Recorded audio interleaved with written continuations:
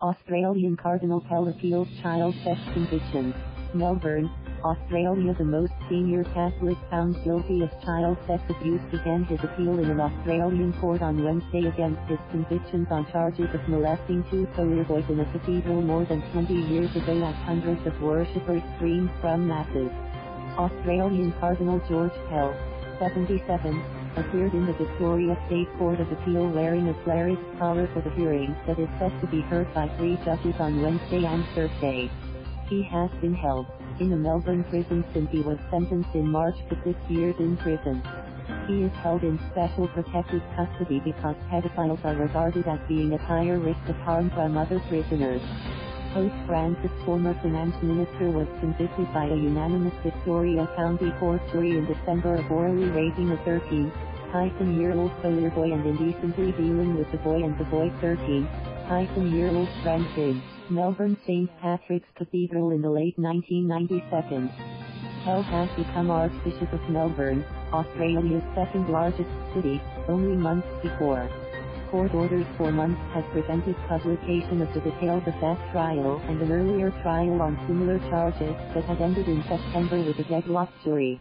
Pell's lawyer Bret Walker told Justices Anne Ferguson, Maxwell and Mark Weinberg on Wednesday that the main ground for appeal was that the jury could not have found Pell guilty beyond reasonable doubt on the evidence. In written submissions, Pell's lawyers argue that more than 20 prosecution witnesses who had an official role in the Sunday Mass in 1996, after which the then-Archbishop Pell molested the boys in a rear room over 5 or 6 minutes, gave evidence that the offences did not or could not have occurred. This evidence constituted a catalogue of at least 13 solid obstacles in the path of a conviction, the submission said. No matter what view was taken of the complainant as a witness, it was simply not open to a jury to accept his words beyond reasonable doubt, they added. Professor Jeremy Gans, who heads Melbourne Law School and is an expert on Victoria criminal law, said Pell had a strong chance of winning the appeal on the ground that the verdicts were unreasonable.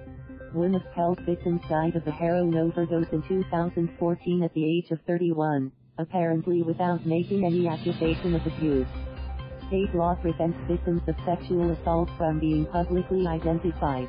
If the appeal judges rule that the verdict is unsafe on the evidence, Pell would be acquitted and would not have to be retried. But Gans suspects the case could end up in the High Court, Australia's final appeals court. I think he's likely to win on the unsafe verdict ground, Gans said Tuesday. I'm sure whoever loses in the Court of Appeal is going to try to appeal in the High Court. Once it gets to the High Court, things get really unpredictable. They're the least predictable court in Australia. Pell's lawyers have also said they will argue that the trial judge erred in not allowing them to use the video graphic in their closing address. They said the graphic would demonstrate that the crimes that were alleged would have been impossible. A third ground details an alleged fundamental irregularity in the trial in that Pell was not arraigned after he pleaded guilty or not guilty in front of the chosen jury. The Court of Appeal hears more challenges to the severity of sentences than applications like Pell's to have convictions overturned. The Sentencing Advisory Council, a state government-funded advisory body, found last year that of the 230 appeals heard against Victoria court decisions in the 2013 to 14 fiscal year, only 49 were lodged by defendants solely against verdicts. The research did not show how many of those appeals against convictions succeeded.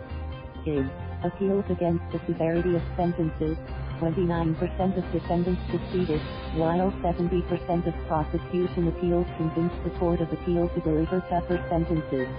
While Pell remains Australia's highest-ranking Catholic, the Vatican has launched its own investigation into his convictions. Thank you for watching. Please subscribe.